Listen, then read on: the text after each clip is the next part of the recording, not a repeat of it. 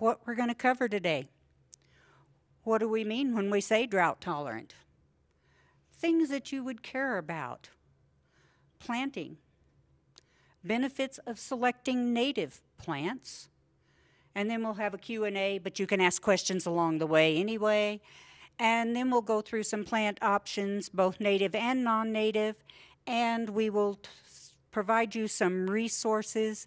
I had hoped the library was going to print off the resource list, but they didn't, so I didn't either, sorry. But you'll be able to get those links online in about a week on the YouTube. And Alex has a question. I can still print out the resources. Could you print just that one page? Thank you. Who in the room would like a printed copy? 1, 2, 3, 4, 5, 6, 7, about 10. No sense in wasting paper. So what do we not mean by drought tolerant? We thought we'd start with what we don't mean. And we don't mean that. We don't want you to have nothing but rocks in your yard, because it's not very appealing. So that is not what we mean by drought tolerant, although that is semi-drought tolerant. Also, that would heat your house up a whole lot, because all those rocks are going to absorb heat during the day and give them back off at night. And it's an invitation for every weed in the world. And in Carbondale, I believe you cannot use herbicides. Is that true? And some people just prefer not to use herbicides. So that would be an invitation. Yes? I'd like to also say that I've been told, because I spent some time in Arizona, that if you have a yard like that, the rocks will kill the tree because it heats up the soil and the tree roots fry.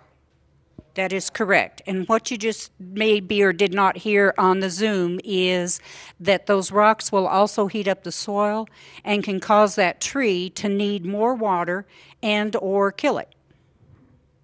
So this is not what we mean. And there is a word, it is called xeriscape.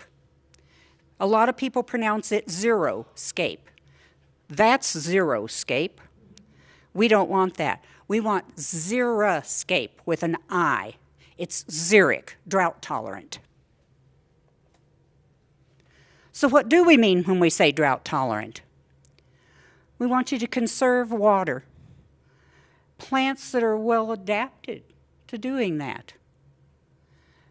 Different maintenance methods that allow you to maintain whatever your landscape is in an easy manner.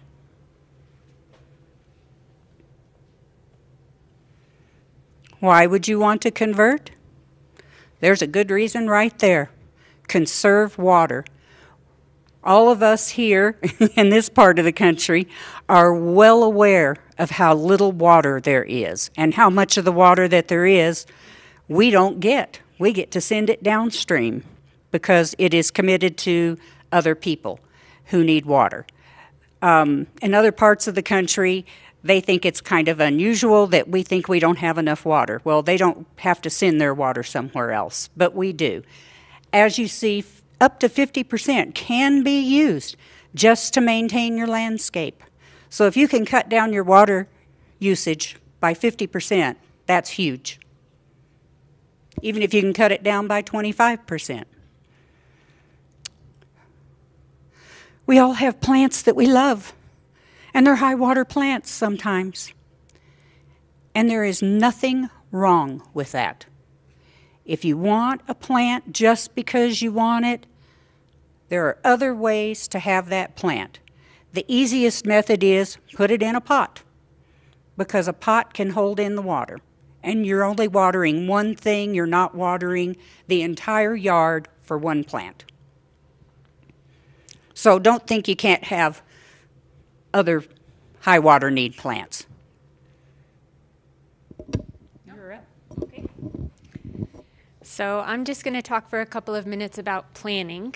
And so before you start tearing up your yard and buying a bunch of plants, it's really helpful to spend some time in the design phase and selecting appropriate plants, shrubs, trees, grasses. The goal is the right plant for the right place. So by spending a little time in this planning phase, you're going to save yourself time, money, effort, and you're also more likely to end up with all of your plants having fairly similar water needs, making it easier to maintain and have plants that will thrive. So your design could be a professional design from a landscape expert, or it can just be a do-it-yourself sketch with a plant list, but it is important to have a plan. So here is a plan, what a plan might look like. This one is available on the Colorado Master Gardener's website in a wonderful little booklet, a PDF called Native Plant Guide for the Western Slope. So all of these plants are native to the Western Slope. They're happy here, they're cold hardy, and once they're established in your garden, they'll need very little, if any, supplemental water. So if designing is not your forte, you can just copy one of these layouts and just follow along. So here's another design. Now, of course, your property is probably not this exact shape, so you could modify this design and just, it gives you an assortment of plants that grow well together, that look well together, and then you can just kind of fit it to your property. The Colorado Master Gardener website through the CSU extension also has wonderful plant lists. So if you're looking for a tree and you want a drought-tolerant, evergreen, native tree, there's a list. Or if you're looking for a spring-blooming xeric flower, they have lists of flowers. So I found that very helpful. So this is another excellent resource for layouts and designs, the website Plant Select. It's plantselect.org. They have 18 different downloadable designs done by professionals. So this is a design that I chose a couple of years ago by Lauren Springer Ogden. It's a chaparral xeric mixed border, and it turned out lovely. It's all purples and pinks and yellows, and it's all water-wise plants. And so I just followed the instructions. So this is that design going into place, the before and after. As you all know, this is going to be a lot of work, so it's really good to implement your plan in phases. And it's probably going to be a multi-year phase, depending on the size of your yard. So that might mean just taking one manageable section of your yard at a time, just biting off just what you can chew. Or it might mean just in the beginning planting the trees and the shrubs and prioritizing those because they take longer to establish. And then maybe over the following years you can add in the flowers and the things that will take more quickly. Yes, please.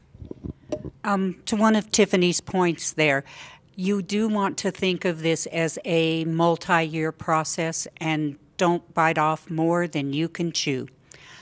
I know this from experience. My front yard was all Kentucky bluegrass, 120 feet by about 80 feet.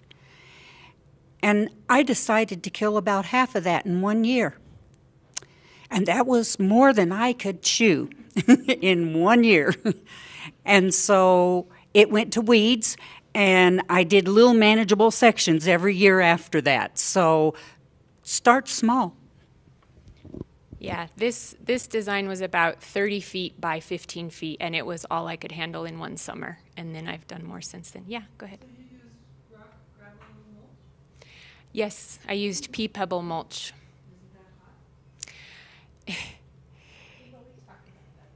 Yeah, we will talk about mulch, but used appropriately, and there's no weed barrier underneath, so it's more just suppressing the weeds and holding the moisture in actually around the plants. How thick? It's about 2 inches to be able to do any good holding the weeds back. Just repeat your question. Oh, yeah, sorry. For those on Zoom, her question was, why did I use pebble mulch on that garden? Okay. Well, in that planning stage, when you're looking, it is just very helpful to know your site well. So spend some time walking around your yard, maybe take pictures at different times of the year and different times of the day. Try to know which areas have full sun, which areas have shade, and maybe look around to see what's growing well naturally in that surrounding area. Yeah. Can you guys talk louder for people? Is it hard to hear? Yeah, just talk a little louder. Yeah, for sure. Project better for standing. You want me to stand? So, like it says here, some questions that are nice to ask yourself is, what is important to me in my landscape? What plants do I personally really love that I want to incorporate?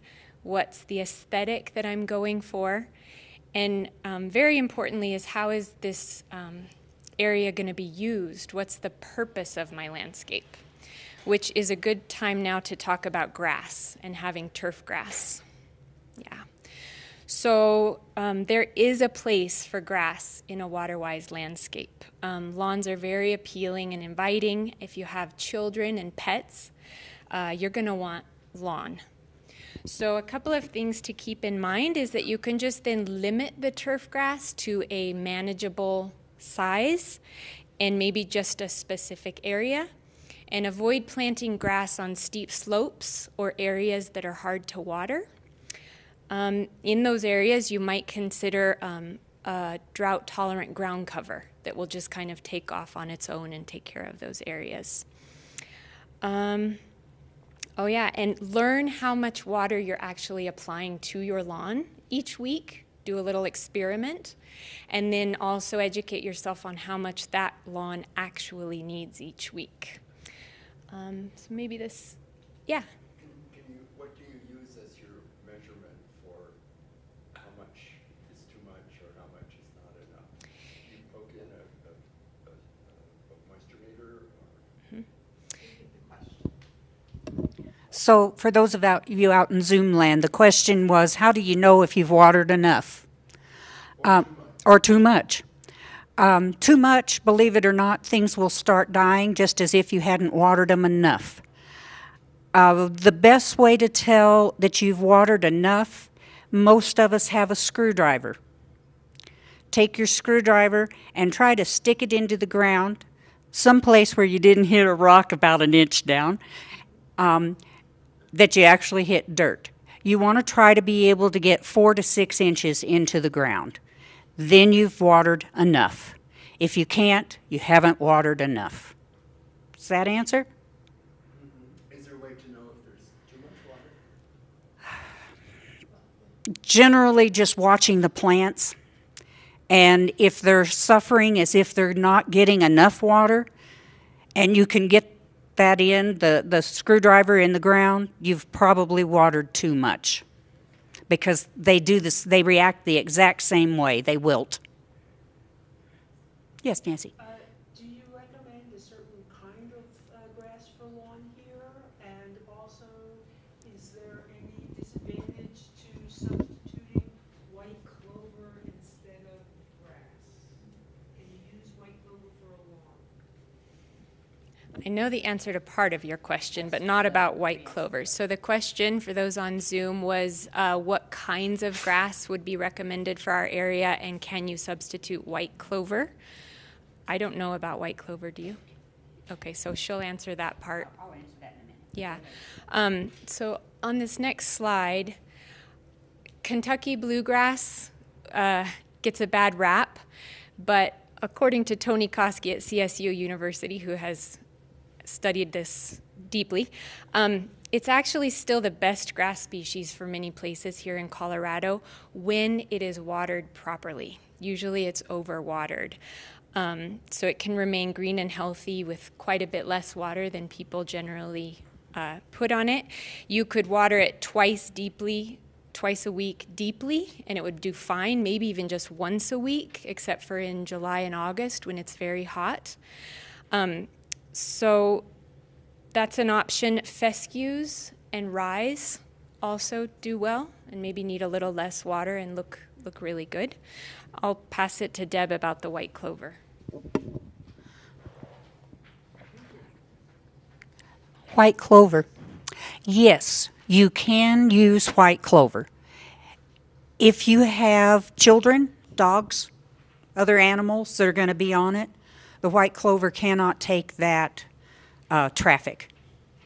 So if your kids like to play soccer or football or whatever, the white clover is going to pretty quickly get torn up. So it's not that you can't use it, it's will it take the heavy traffic? Does that answer your question, Nancy?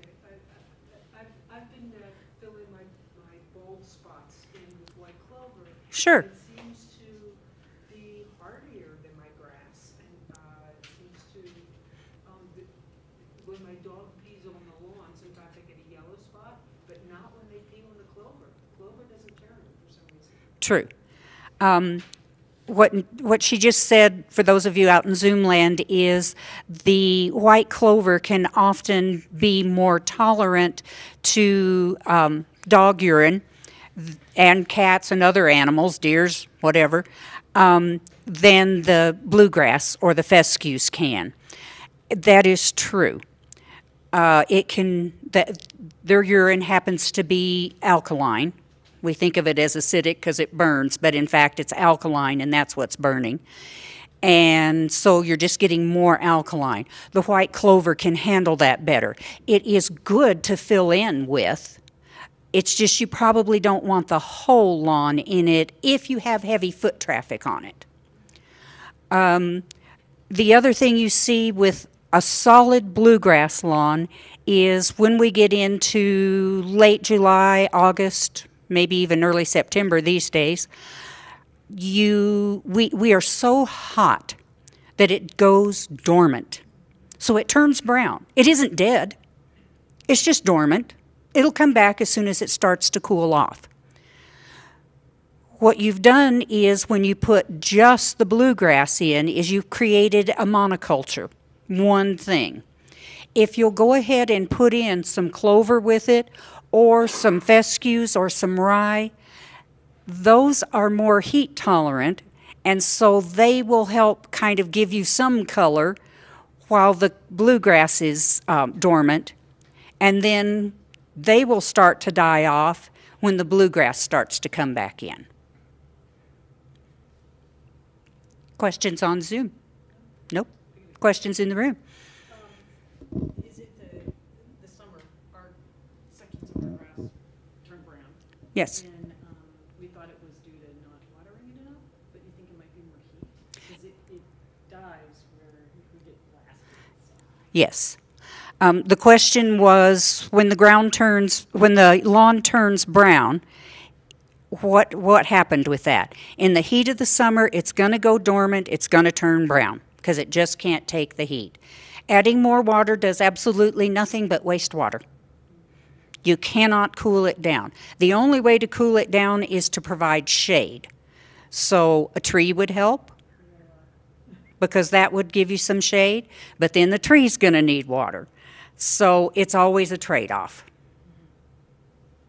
Yes? So it's okay just to go ahead, I mean, that's what I noticed in California. It's like you have this bright green hillside. They go brown in April out there. And then it's a golden color in summer. And then it'll green back up in the spring, winter when they start the rains again. Yes. So is this an attitudinal thing that we think we need to have green grass all summer long? We just need to change our Yes. attitude about that? That's a good way to put it. What the question statement was is the grass going brown, is that just an attitude adjustment we need to make? And the answer is yes, we just need to realize that it is when it gets hot, it's going to turn brown. Quit trying to drown it, live with it. But the other option is to put in something else with it that will help distract from it. So if you can put in a border of something pretty so that you're distracted from the brown and you're looking over at the pretty flowers, or the nice pretty tree or whatever else it is you've chosen. Even lawn ornaments that are just whimsical. Anything that will distract you so that you don't mind so much that it's turning brown, it's going dormant. But yes, if you're going to have it, you need to just accept that that's going to happen. So also then, if it's super hot out and it's gone dormant, we should stop watering. Yes. Well, not completely stop.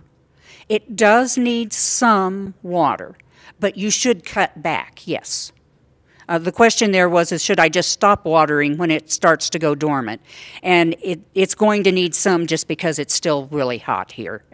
So even though it's dormant, it's still breathing and it's still taking up nutrients and water, and storing them for when it cools off. So you do need to go ahead and provide some water, but you definitely would want to cut back. If you were to go to the other extreme and say, I'm going to water this until it cools itself off and turns green, all you're going to do is kill it. You will drown it. Plants need air. And if you give it too much water, just like you give us, if you stuck us underwater, we would drown. You stick the plant underwater, its roots underwater all the time, it will drown. Any other questions? Deb, can you just remind the people on Zoom if they have a question to type in the chat? Those of you on Zoom, if you have a question, please type it into chat because we don't know the technology right this moment to actually have you ask a question. So if you'll just tap it into the chat or Q&A, Tiffany will give it to us. Thanks. So, any other questions in the room? No. The most important thing in any planting is your soil. Soil tests can tell you what type of soil you have, if you're lacking any nutrients, what you might need to do to improve it. There's different ways you can do soil tests. One is you can send it off to CSU, or there is you can send it to the county extension. They will send it to a lab in Grand Junction. You can take it to the lab in Grand Junction on your own if you'd like. What you do is you take a sample of your soil, put it in a bucket, a bag, whatever, and send it off. And then they send you back a wonderful little report about your soil. Another thing you can do is take a quart jar, put about that much soil in it, a little bit of dishwashing liquid, like, I don't know, Dawn, Palmolive, whatever you use, it doesn't matter. Just a few drops. Fill the jar with water, shake it up, set it down. A couple days later, you're going to go to our website, and what you're going to find with your jar that's been sitting there is there are levels. One of them's all your sand, one of them's all your silt, one of them's all your loam, one of them's your organic matter. It's going to be floating on top, and that will tell you what type of soil you have. What it won't tell you is if you're lacking any nutrients. We are fortunate for the most part in this area, unless you have had very recent new construction, that our soils have plenty of nutrients. The problem is, can the plants take it up? And the general answer to that is, if they're not taking it up, add organic matter. So when you do your little jar test, if you don't have a lot of organic matter floating up on top, then you're going to want to add organic matter. And that will, in fact, make the nutrients that are in the soil available for you. Thank you. So you can amend your soil. A lot of by adding organic matter or other nutrients as needed. I will say, and I'll say it on this slide, it may be on another one, one of the least expensive things that we have that we can buy is cow manure. Cow manure is very high in salts. That's just cows. Our soils are high in salts. So you go and you buy cow manure and you think you're doing a wonderful thing because it's manure and it's organic matter and the cows were all fed on organic stuff and you spread it all out and all you do is burn all your plants because you just added more salt. So if you can get anybody else's manure, that would be wonderful rather than cows. So worm compost, llamas, alpacas, horse, a lot of different places will provide you for free or very inexpensive manure because they need to get rid of it. Yes? So if you're talking about an established lawn, you want to do this, or are we just spreading it on top? And, I mean, How do we want to add it in? this into an established lawn? To actually incorporate the organic matter into the soil, you're going to want to till it lightly. So you could do it by hand, or you could do it with a rototiller, but only a couple of inches. But on a lawn, If you, area, yes, thank you. And I'm sorry, the question was how do you get this incorporated into your soil? If you're actually trying to get rid of your lawn, your grass, and put in something new, your grass becomes your organic matter once it's dead. So if you leave it in place and kill it, then you have organic matter. And you can just, when you start digging, you can till it in a little bit. The reason you don't want to do a heavy rototill, really deep, 6 inches, like we used to do, or actually go and turn it. We used to go down 6 inches with your shovel and bring that up and turn it. We have now found that they call them soil horizons. Every inch of soil has different organisms living in it.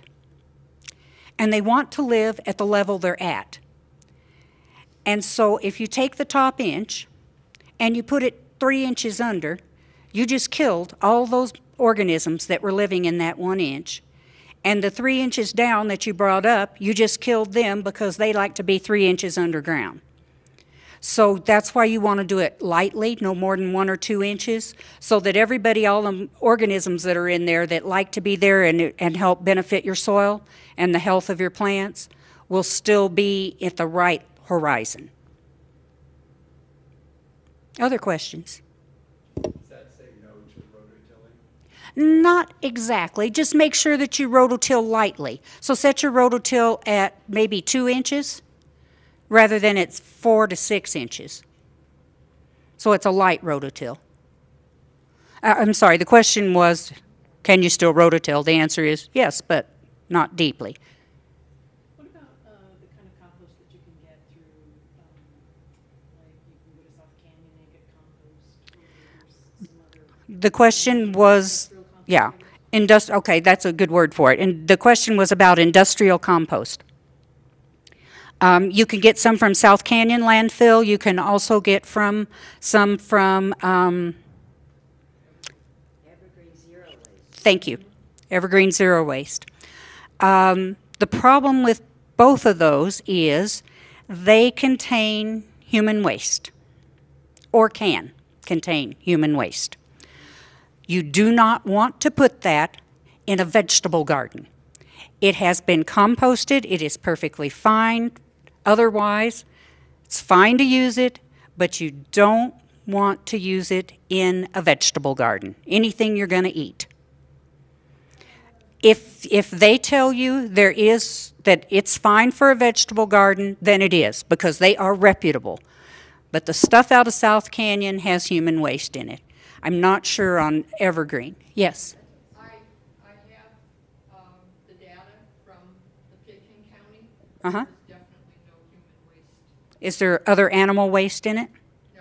Okay, so the statement, The people from Zero Waste that pick it up, and I have some brochures from them. That Great, thank you. In the back, you can take a look at.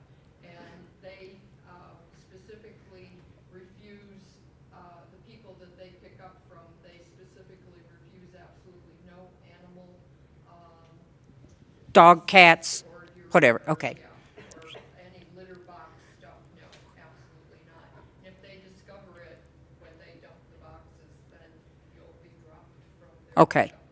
So, a person in the room happens to, You can also call Picken County, you can call up to Picken County, and they will send you a readout of exactly the nitrogen and phosphorus and everything in it, as well as other trace minerals in it. I recently got a printout from them that also says that they tested a year ago for plastics. And there were, it's zero, basically. The report that they got back showed that they were very good. And again, the zero waste people will not take anything plastic. okay. So, for those of you on Zoom, I'm going to give that in a real short, that the Pitkin County landfill has assured that, and tests theirs to make sure that it does not have any waste that is harmful to us, animal or human, which are animals also. So just be careful where you get it. Ask the questions. Most everybody is going to be reputable and tell you whether or not they test it, whether or not they exclude. Yes. Where's the evergreen? I haven't heard of it. It's a composting company. Where?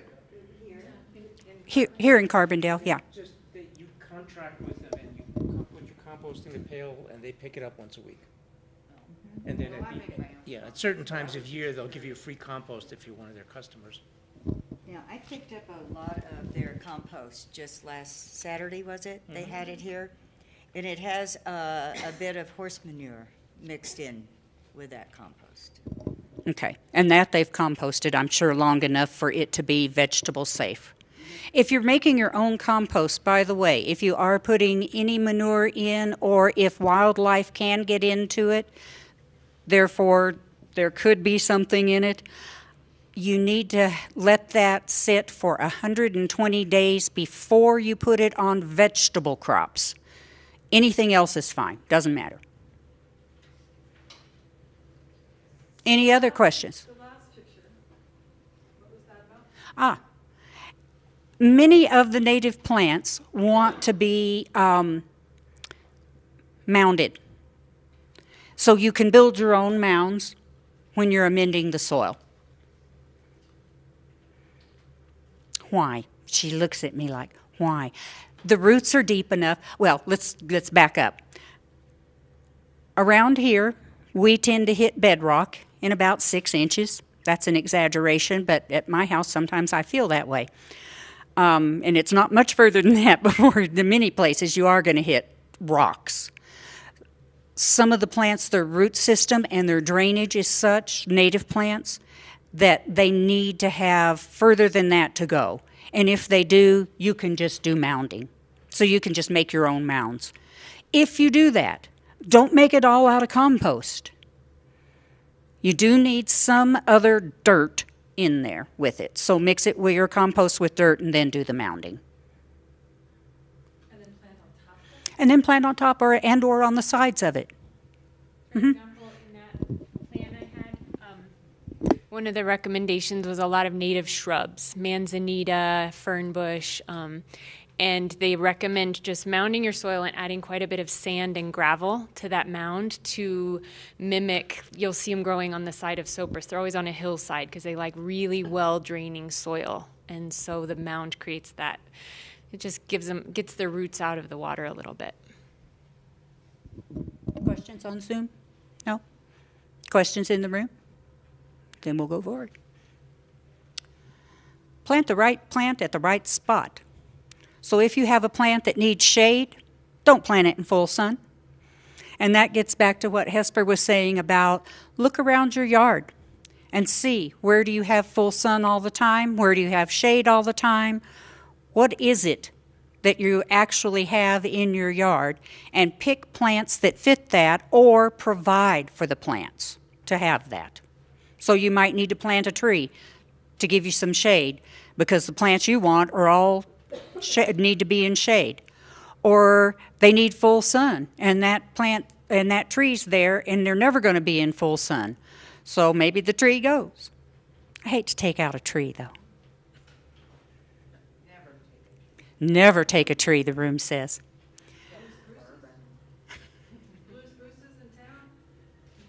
Blue spruces take a lot of water. Where they grow naturally, they get a lot of water. So sometimes that ends up being you want to do that. But yes, and there's this beautiful blue spruce, and you're welcome to leave it. But it's going to take water, or it'll die. And I call them dead trees standing. They're going to die in about 15 years. And trees die. When you see a tree die this year, it didn't die this year. It started dying 5 years ago, or even longer ago.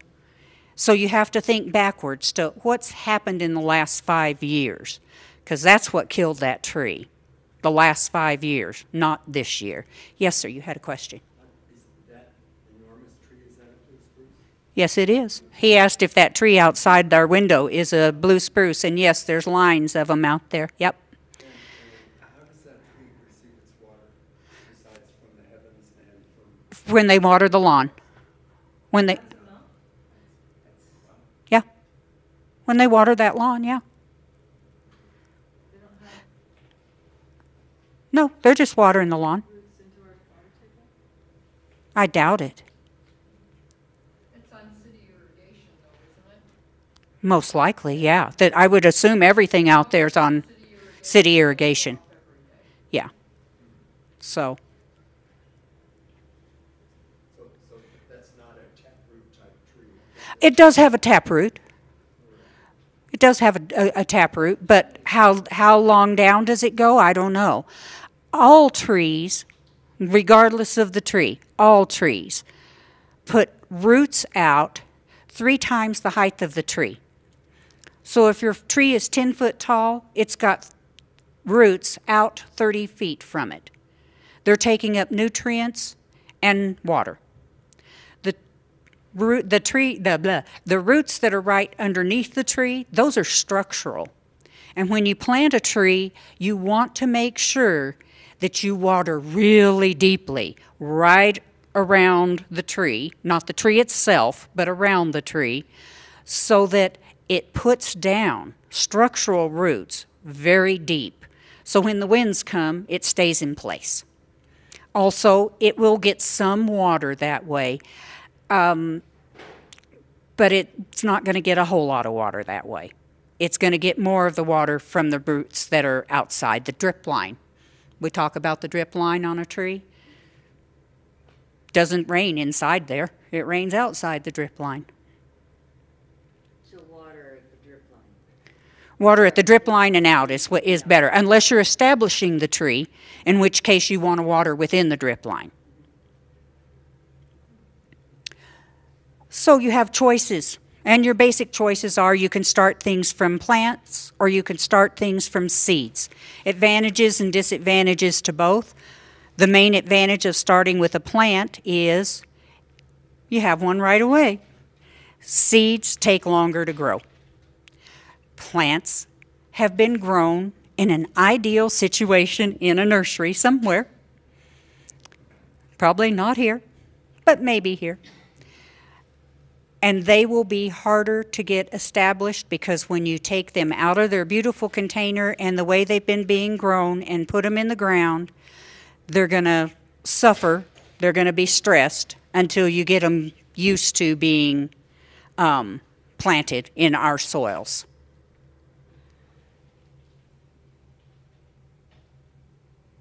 Mulch. We talked about mulch a little bit ago. You can use all kinds of mulch. A few things with mulch. Rocks can heat it up. We mentioned that before. Wood chips can create a fire hazard.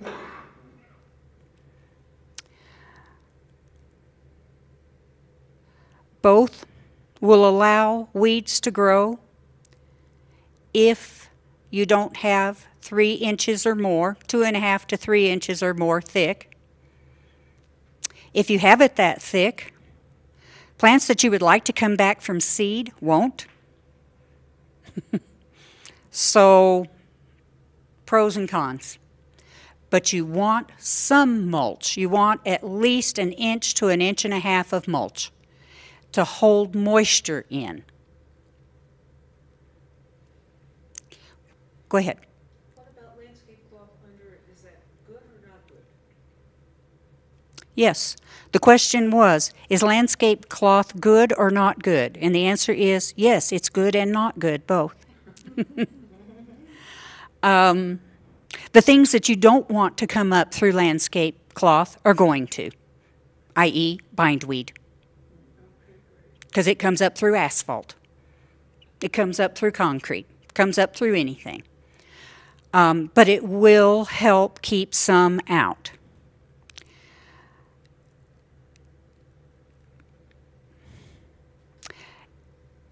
What you're planting, you're going to have to make a hole in the landscape fabric so that you can put your plant in the ground. So now you have a hole in it, and all the weeds are going to come up in that hole right where you just planted your plant or your seeds or your whatever. So you have that problem. So it's really not the best answer in the world, but it isn't necessarily bad. It also can keep air circulation down, which you do not want. You want to have air circulation. The microorganisms and the worms and everything else that live in the soil need air. And the landscape fabric will let through water and air, but it will decrease the air that goes in. And so you can actually end up drowning things more easily. It can end up being money that just got wasted because your most prevalent weeds are going to come up through it in our part of the country. Other parts of the country, that's not the case.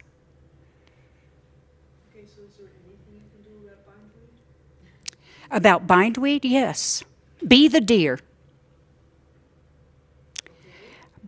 The question was, what do you do about bindweed? And the answer was, be a deer. Deer very effectively kill bindweed because Kansas State Fair does this every year. They plant a bindweed plant in March, I think it is. And then in August, when they have their fair, they show the roots. And they do it in like an ant farm, so you can actually see all the roots. And this display is like 10 feet tall by 20 feet wide, and it's just covered in roots everywhere. There's nothing but bindweed roots in there. That's how wonderful bindweed can grow roots. So when you go to get your bindweed out, and you reach down and you yank it up out of the ground because you are mad and you want to take it out on the bindweed, you yank it up out of the ground. You need 1/4 of an inch of root to grow a new plant. And when you yank that out of the ground, you just broke the roots into many pieces. So what you did was you propagated bindweed. When deer eat bindweed, they go and they chop it off at ground level. So they didn't break the root. It didn't get to photosynthesize, so it couldn't get strong. So what you do is you go out every other day for 3 years. I want to manage that expectation. It takes about 3 years.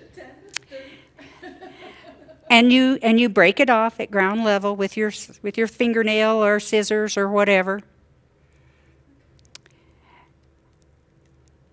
And the problem with that, you will cut down tremendously on your bindweed population. And you will see effects within a couple months. One season you will see effects from that. But it'll take a few years if you have a good crop. However, we like birds, and birds eat the seeds. in your neighbor's yard, and then they poop in your yard, and there's bindweed seed in there, and it will grow more. So the other option is learn to love it. It's a morning glory. It is in the morning glory family. But what you're saying is that it's better to just snip it off at the surface than try to dig it out. Yes, it is better to just snip it off at the surface than to try to dig it out. Lots easier. Yeah. So you have lots of choices in mulches. What's really important with the mulch that you choose is that it holds moisture down. One other thing, the wood mulches, and many others too, when you water, they take the water first. So you would like irrigation underneath there, drip irrigation, so that you don't have to water an inch of mulch and get it wet before you ever got water down to the ground. That gives you an advantage of your pea gravel or other rocks that are broken up, small. Watering. All plants need water, every single one of them, and they need it mainly to get established. So you're going to put in a brand new plant, and it's drought tolerant, and it just grows out there in the forest all by itself without anybody adding water to it, and it's growing on the mountainside where there's never any water. Why won't it grow in my yard? Because you didn't get it established first. So at first it's going to need water.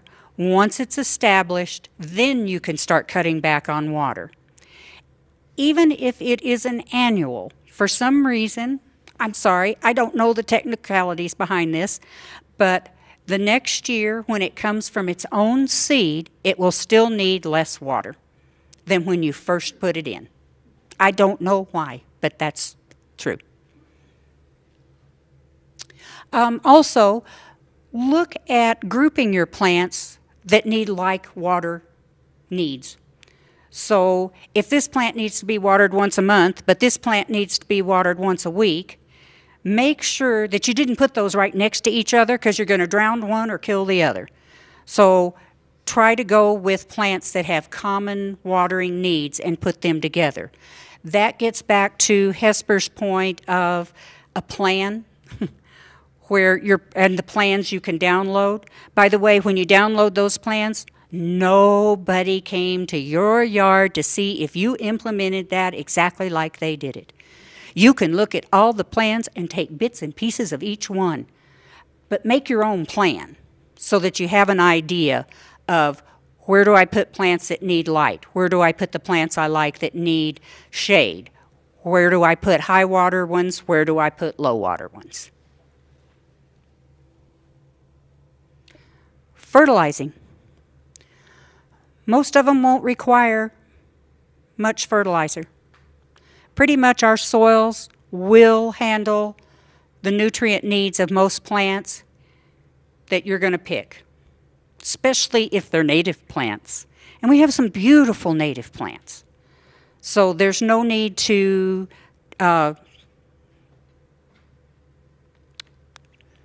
amend your soil, except for organic matter. If you can't get the screwdriver in to see if you have watered it enough or not, you probably need to amend with organic matter. Thank you. Why plant natives? Because they already grow here. So you can go online to our website, and Alex printed off some sheets for those of you in the room. Those of you that are out in Zoom land, we'll have a slide here in a bit. You can't write that fast, but when it gets on YouTube, you'll be able to get the links from there. You can always go to ext.colostate.edu, and you can find our stuff there. Lots of plant lists.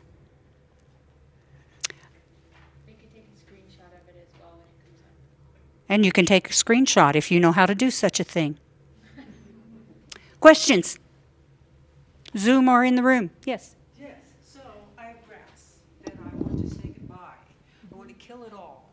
And so I started out with plastic, and I found that, the ants really loved that, and that was not the way to go.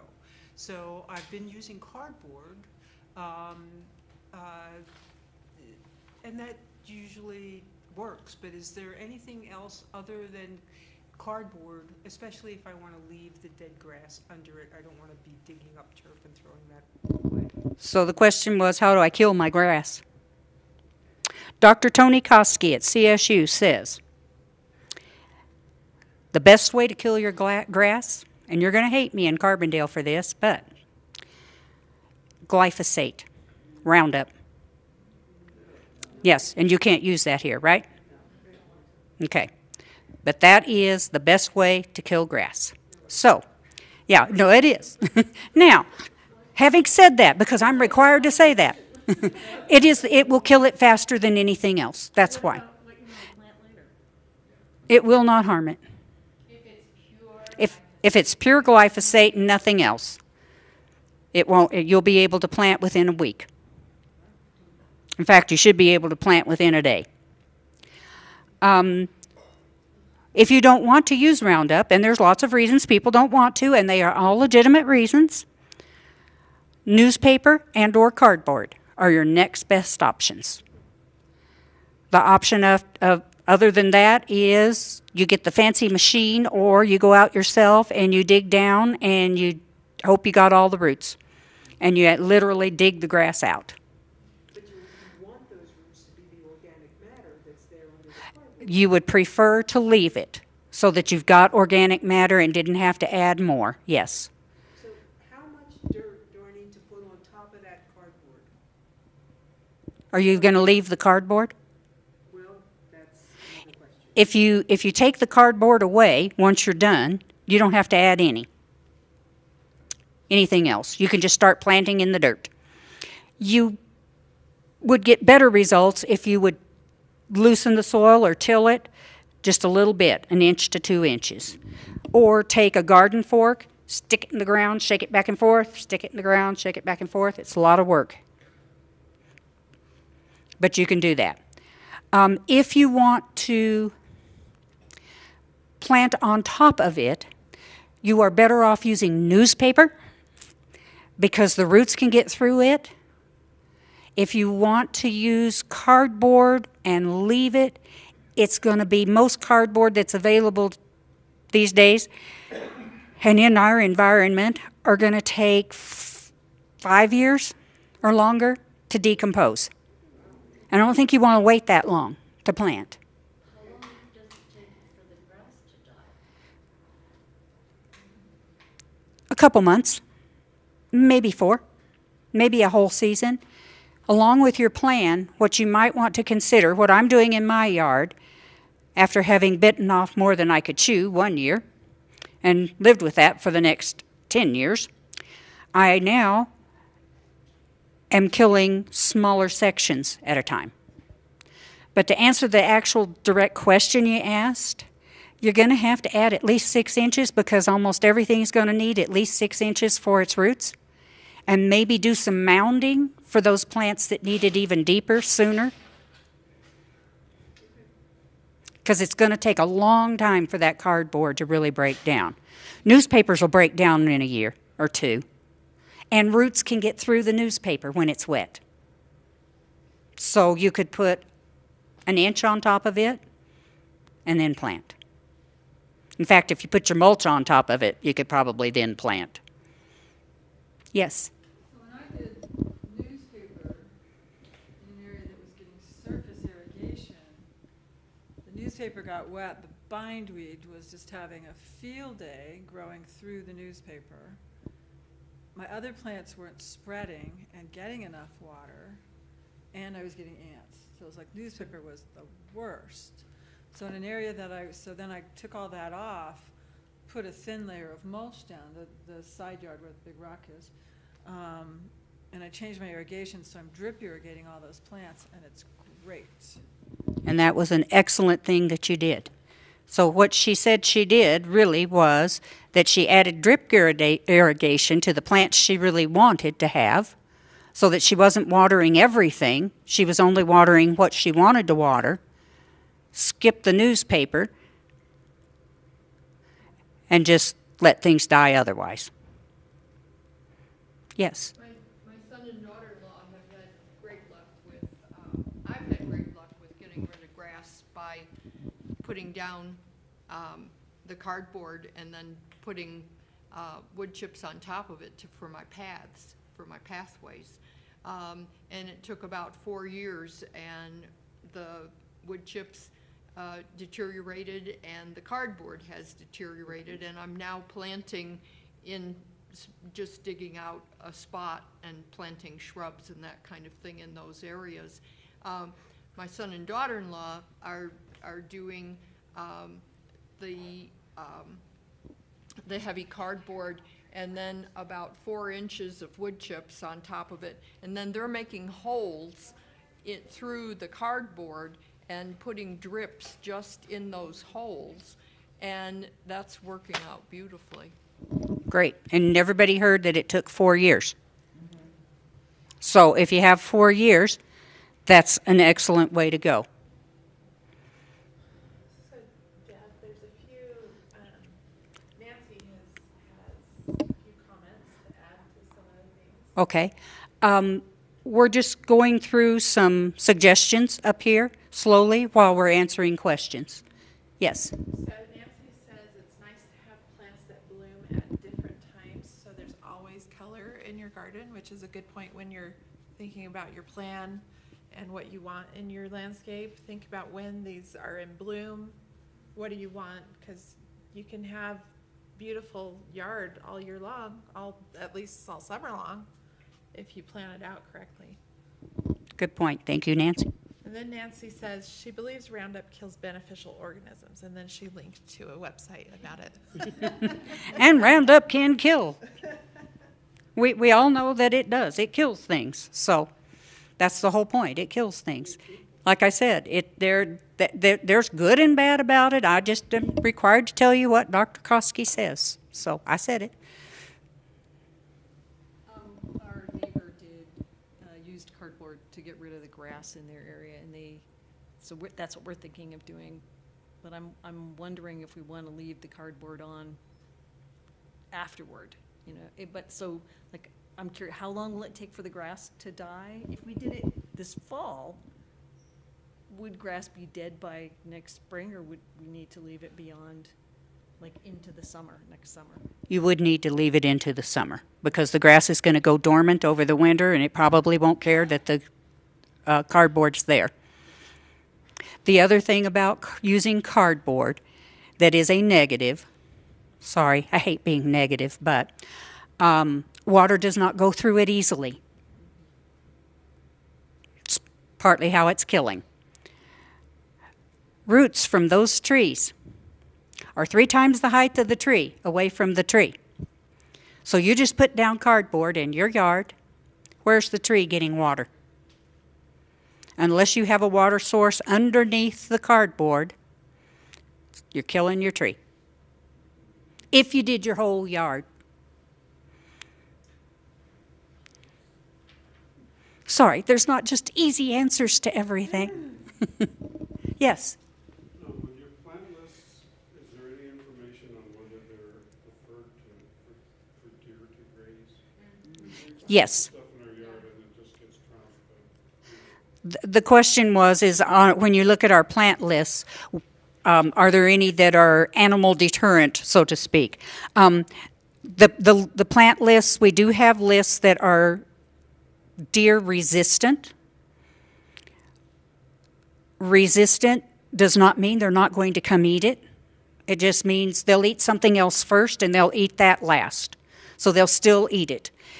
If they are already accustomed to coming to your yard and finding food, they're going to go ahead and try the resistant ones. And it won't scare them. And I will give you an example.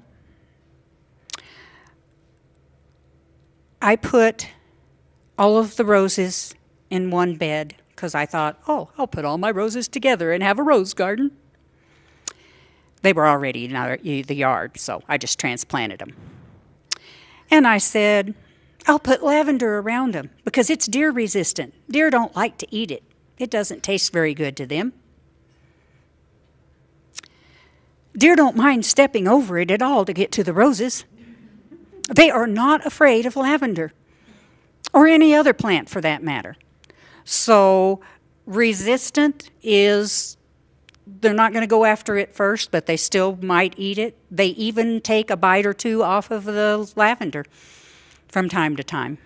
So usually that they take a bite or two and they're done because they didn't like the taste, but They won't eat this one. cactus is what's up on that. She said that they won't eat this one. They don't care for cactus, but they might take a bite. Depends on how prickly those thorns are and how hungry they are. As far as rodents go, I'm not sure there's anything that's really rodent resistant. If they want it, they're going to eat it, but they're going to eat trees first before they and fresh green things, not more well established. So we really kind of suggest that you look at natives because you're probably going to be very successful with those. And natives are, look around and see what's growing right around us. Don't go up in elevation and look, because those things want to grow at a higher elevation. Look at things at our elevation. But don't exclude things that aren't native. If you find a plant, there's lots of drought-tolerant plants that live well here that are not native. So it's not to say don't use any, but you will have good success with native plants. And then we've given some non-native ones that we know do well. The plant designs have them, as well as the plant lists will give you non-natives as well as natives. Yes? Sarah asks, when planning a new landscape design, what do you suggest to do with blue spruce tree roots that are growing on the surface of a lawn? What to do with the roots that are, and it's not just blue spruce, it's any that are growing on the lawn at ground level. They're used to being there, so you can cover them up, but don't cover them up more than about an inch. They're used to being where they are, so it's kind of not a good answer, but that's really the only answer there is. You can, if you kill the roots, you're destroying the tree. So if the roots are wanting to be there, there's other reasons. What I would do actually is I would call the extension and ask them to have someone come out and take a look and see why you have so many roots at ground level rather than below ground level, and address what that problem is rather than just a blanket answer. We've run over. They probably would like us to stop so they can go home. But I do have a question. Who can name a noxious weed?